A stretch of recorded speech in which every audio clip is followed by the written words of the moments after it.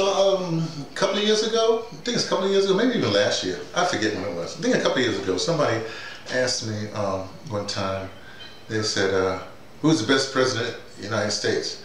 And I said, well, I guess you're talking about in my lifetime because, you know, I can't.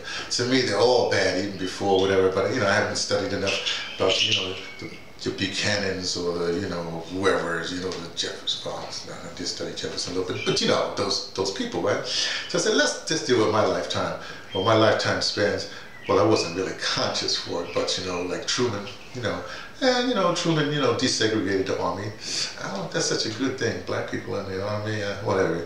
And he also, well, he dropped the atomic bomb. Plus them Dulles boys, you know, them Dulles goons, they had his ear, so he was just listening to the anti-communist thing a lot, so I couldn't do Truman.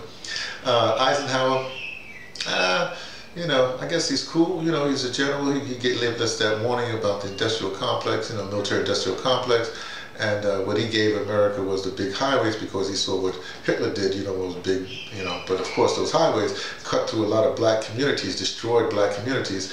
Well, that's Robert Moses and the certain people, but you know, well, it's all over the country. Moses was just in the tri-state area, tri-state meaning New York, Connecticut, New Jersey.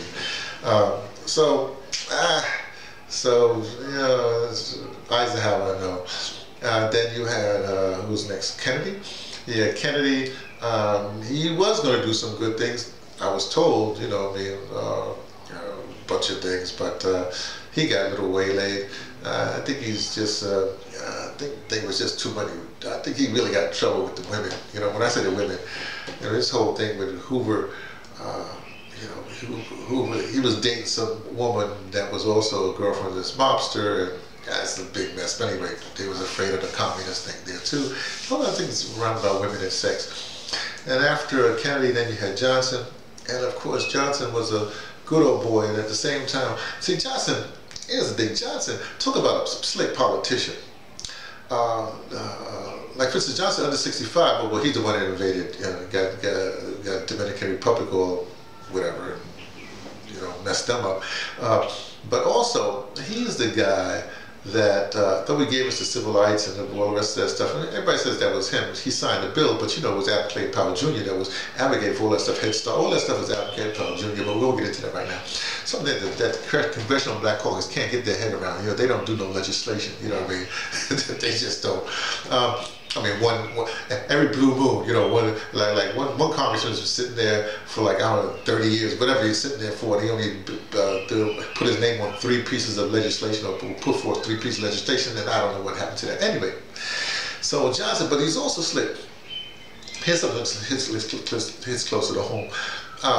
I'm associated with Pacifica Radio, Pacifica Foundation, Pacifica Radio for a long time. It's where I made my bones, if you will. But you know, Pacifica Radio started, and there was no public. Johnson's the one that put the PBS in place, you know, and that to me took the wind or took something away from Pacifica Radio. Pacifica was purely listener-sponsored. Public radio first was just government-sponsored, you know what I mean, and then it got someplace in, I think it was the 70s, somewhere in there, maybe even the early 80s. I think it was barely the 70s. They started taking corporate advertising.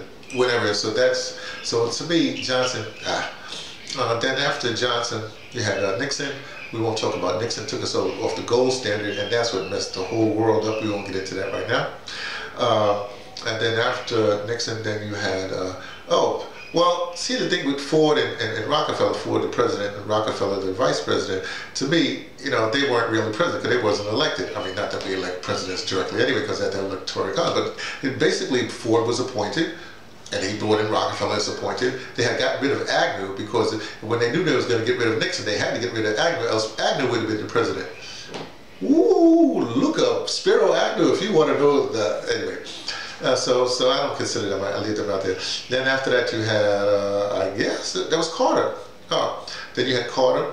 Carter's the only president that didn't have a declared war. Then you had Reagan. Then, well, you know, everything from Reagan on is just downhill. Okay, I'm talking about Reagan, talking about Papa Bush, talking about Clinton, especially Clinton, talking about Baby Bush, and talking about Obama. Obama, no, forget it. In fact, let's just go into just a little bit. Here's the thing. So let me tell you who I picked. I said, well, I'll just say Jimmy Carter. Now, Jimmy Carter's fault was that he read too much. But the other thing about Jimmy Carter, what people don't realize, that this is the 80s, and at the time I was doing a lot of recording of forums and stuff like that. And I mean, every recorded forum, there might be like 15 people there. Like Ron Dellops, I did the congressman from California. I recorded him one time in Manhattan, where there was like 15 people there, whatever have you. But you know, that goes out on the radio. It's like YouTube now. You put it up there, and then it doesn't matter how many people in the audience, you get it out on the radio. You know, you get it out on YouTube. But also, there's the guy Michael Clare. I recorded him several times, and he was talking about low intensity warfare. That's what Carter did. Now, Carter was a military man. He had this low intensity warfare. So people, unbeknownst to people, America's been at war forever. Call it low intensity warfare, call it proxy, whatever you want to call it. America, war, you know, like Roman Empire. America, war, same thing. So I had picked Carter. But when you think about it, you know what I mean? I know a lot of people say, "Oh, don't you like Obama?" No, I don't like Obama. Let me go. Let me leave the brother of the president alone. But here's the thing: all these folks, except for Carter, right? Because remember Carter, when he left, he did the Habitat for Humanity. You know what I mean? Help people build houses. Come on now. All these other people went and they started to make money. You know, the Clinton people, of course, you know, they're with the emerging nations. They just ripping, you know, emerging nations off. You know, they don't do stuff for the States. They're up there in Africa, whatever have you. Even George Bush, you know, baby Bush, he's up there doing AIDS in Africa, whatever have you. They use the emerging markets to make friends or whatever have you that steal their minerals. You know how they do. But here's the thing: there's this thing right now where, for instance, like Trump. Man, he's just giving the store away. He just, you know, because he's not a politician. He's business. You do business, I do business, and he's just doing business. Plus, just doing what he's like the worst of everything. The worst of the business and the worst of the politicians, right? But here's the thing that I want to bring up about Trump. It was kind of, to me, it was very, very interesting.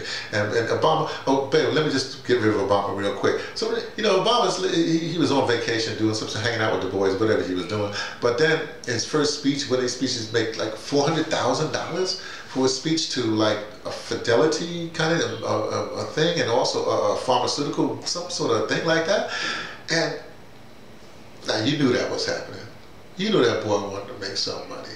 And you knew when he was president, he was letting them bankers off, and he was letting them pharmaceuticals have their way. That's the whole Obamacare thing, is about the pharmaceuticals having their way and the insurance companies having their way.